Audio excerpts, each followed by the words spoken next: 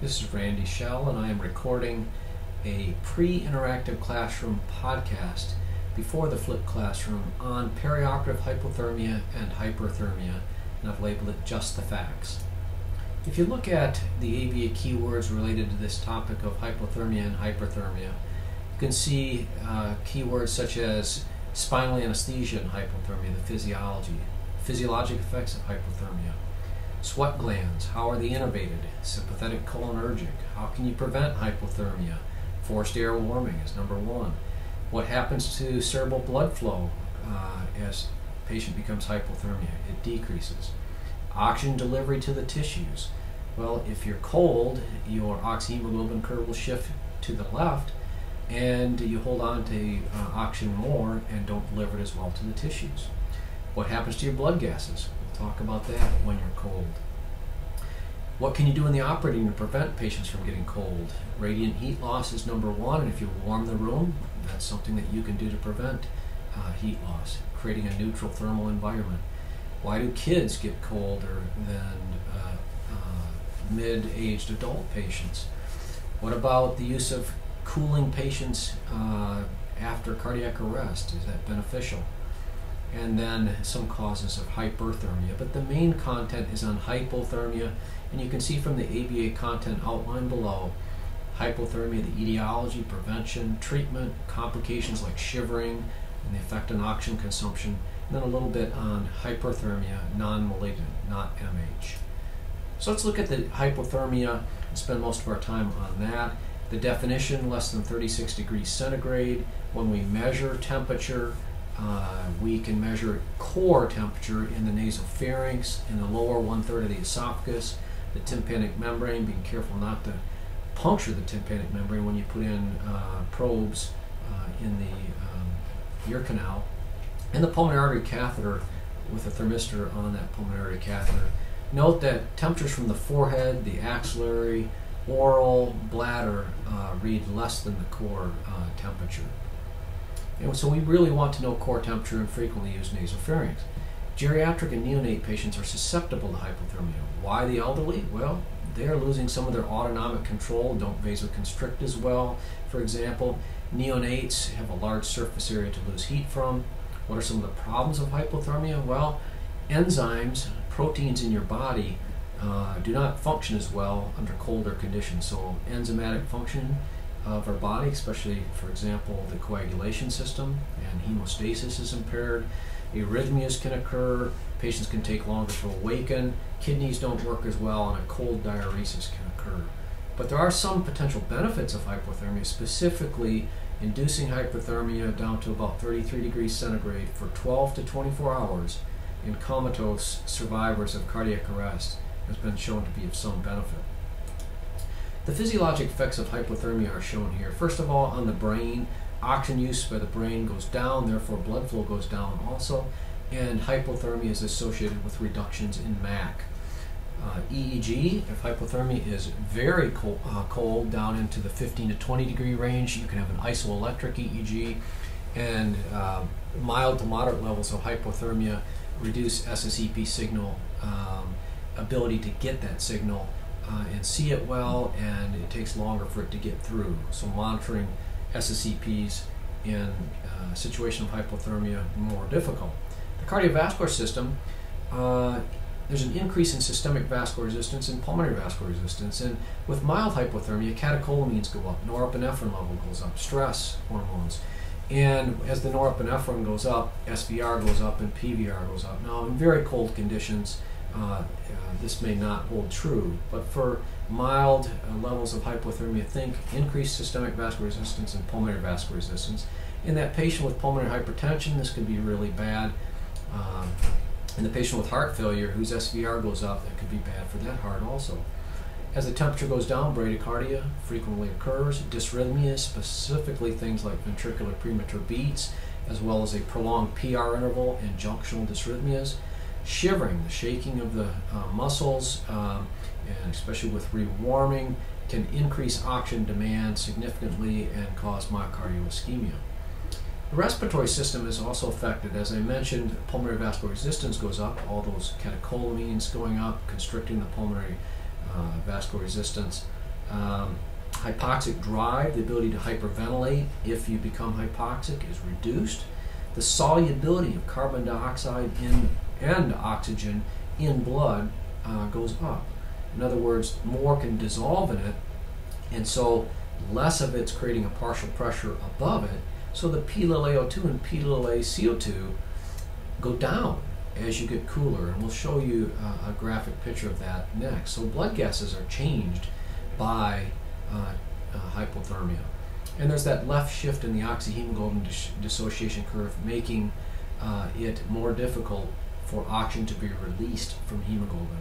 The coagulation system is made up of a bunch of enzymes, and there's reduced clotting activity, and also the platelet number and function is not as good as you get cold. So a cold patient in surgery could bleed more. And then the kidney has many enzymes in the tubules that are responsible for reabsorbing ions, for example, and you just don't work as well when you're cold, and you lose sodium and water, and you can get a cold-induced diuresis. Now, the effect on the arterial blood gases of hypothermia is shown here, and we'll look at the far left. The temperature, if it's low, CO2 and PO2, the partial pressures are reduced because oxygen and carbon dioxide are more soluble in the blood at hypothermic temperatures. They don't exert as much of a partial pressure. They don't bounce against the wall with as much kinetic energy when they're colder, and they create a less of a partial pressure.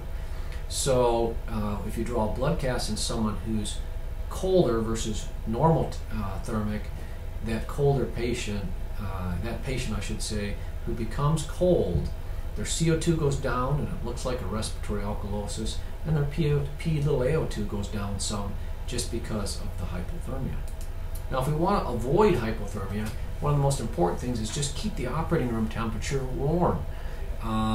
Radiant heat loss, radiating the temperature from your body to cold areas in the room, such as the walls, is one of the #1 ways of losing heat. So just turn up the temperature in the room. Most effective rewarming strategy of someone who's cold and you want to rewarm them is forced air warming, or putting a bear hugger, for example, on a patient. And when you rewarm someone who was cold, as they rewarm, they'll go from a vasoconstricted to more of a vasodilated state. And if you didn't adequately volume resuscitate that patient as they vasodilate, you may unmask an existing hypovolemia and then witnessed hypotension. And as you rewarm, oxygen consumption goes up. As the tissue temperature goes up, they use more oxygen and produce more CO2. So oxygen consumption and CO2 production are altered. And if the patient shivers, their oxygen consumption can go up dramatically, several hundred%, and myocardial ischemia can occur. So how do we treat shivering if it occurs? Forced air warming is helpful. Demerol or meperidine is unique in its aspects of reducing shivering. And in a patient who is already sedated and ventilated, neuromuscular blockade will stop the shivering. Temperature regulation is in the brain, thalamus and hypothalamus specifically, and general anesthesia and spinal anesthesia mess with it. General anesthesia, as the body goes to sleep, uses less oxygen, basal metabolic rate goes down, and if you paralyze someone and even let them temperature drift down a little bit, which it frequently does under general anesthesia, basal metabolic rate will go down even farther. They also have impaired vasoconstriction and shivering. They won't vasoconstrict as much, won't shiver as much, so it's easier to lose heat. But as their temperature goes up in the operating room, it's frequent to see patients sweating because sweating seems to be pretty well preserved. So hypothermia can occur frequently, and when hyperthermia occurs, sweating will often be present. Spinal anesthesia also impairs temperature regulation, diminishes thermoregulatory control. The more spinal segments are blocked, i.e. the higher the thoracic level, T1 versus a T10 block, for example, more thermoregulatory control is lost the higher the block. And they vasodilate the patient below that level.